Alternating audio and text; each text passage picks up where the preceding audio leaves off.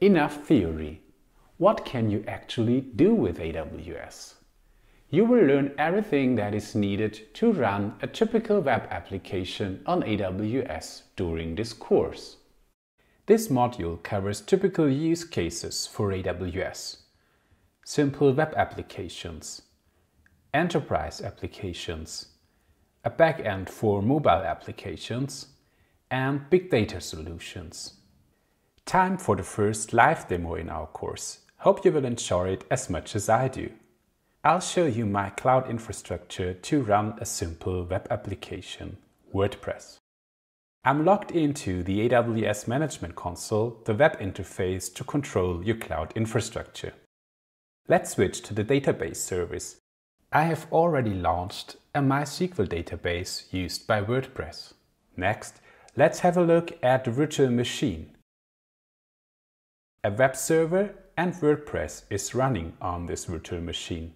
We are using the public IP address of the virtual machine to access the blog. That's it. You have seen a simple web application running on AWS.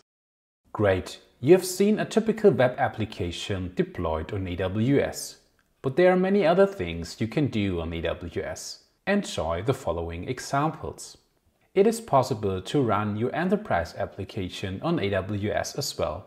Use virtual machines to run your Java Enterprise application servers. Store data in a SQL database service. Make use of a virtual private network. Control access and protect mission-critical data by using subnets and control traffic between them with access control lists. Connect your virtual private network to the corporate network through a VPN connection. Control traffic to the internet by using network address translation and firewalls. Next example, a backend for mobile applications by combining AWS services, for example, user management and access control, and sending push notifications to mobile devices, store user-generated content, run business logic. Last example, you can use AWS for big data workloads to store and analyze data. Use real-time data streams to receive data from your data providers.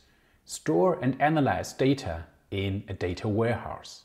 You are able to run almost every workload on AWS. Simple web applications, enterprise applications, backends for mobile applications, big data workloads, and many more.